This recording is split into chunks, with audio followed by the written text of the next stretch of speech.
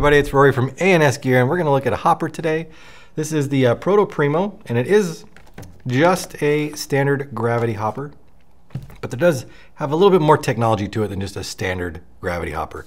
The problem with standard gravity hoppers has always been that you fill the whole thing up with paint, and all that paint's trying to get out of this little tube down here. So the paint that's at the bottom that's trying to get out of the tube has all this paint that's above it that's pushing down on it, and it keeps it from being able to easily roll out the bottom of the tube.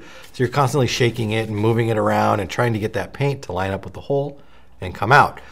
So what Proto has done, what Dye has done to try to help with that problem is they've created a loader, a gravity loader that has a little tray inside of here that separates the paint that's on the bottom from the paint that's on the top. So I've taken this loader apart so you guys can see inside of it. Right here. So now you can see that there's this tray inside of here, and it separates the paint that's underneath that's going to try to come out the ramp from the paint that's on the top.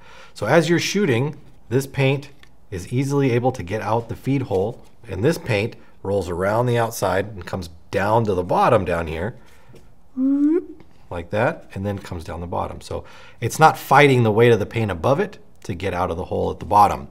I've used one of these before, and it works relatively well. I mean, with any kind of loader like this, though, you're going to probably need to shake it a little bit, just because there's always the chance that it's going to get caught up on something inside of there. But these tend to have less issues. So I've got a blue one right here. We do have some exclusive colors: blue, green, red, and then black is just their standard color right here. But these are exclusive to us. So I'm going to fill this one up. I've got some redemption here. Woo! Put that in there. And then we'll kind of just let it go, and we'll see what we have to do here to make it keep feeding.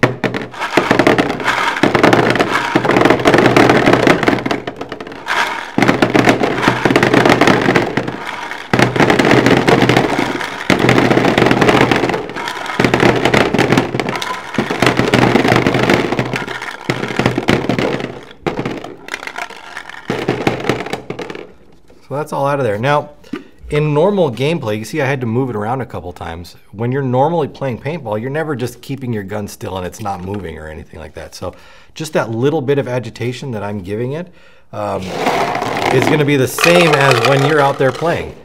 Let's see if we can run it one more time here.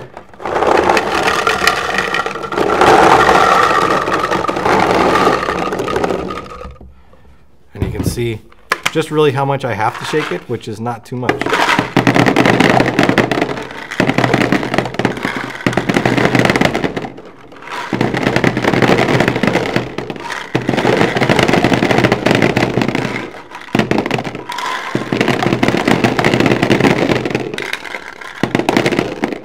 And that's it. I'm not like shaking it or anything like that. I'm just rocking it back and forth. So the feed rate and the feedability of these loaders is better than any standard gravity loader that I've ever seen. So you can be out there playing with a semi-automatic gun or even an electronic semi-automatic gun, and it should be okay as long as it has an ice system on it, and you should be able to rip on it easily with one of these. So if you're looking for a cheap loader, you don't want anything electronic, you don't want to deal with batteries, but you want something that can be somewhat consistent, check out the Proto Primos.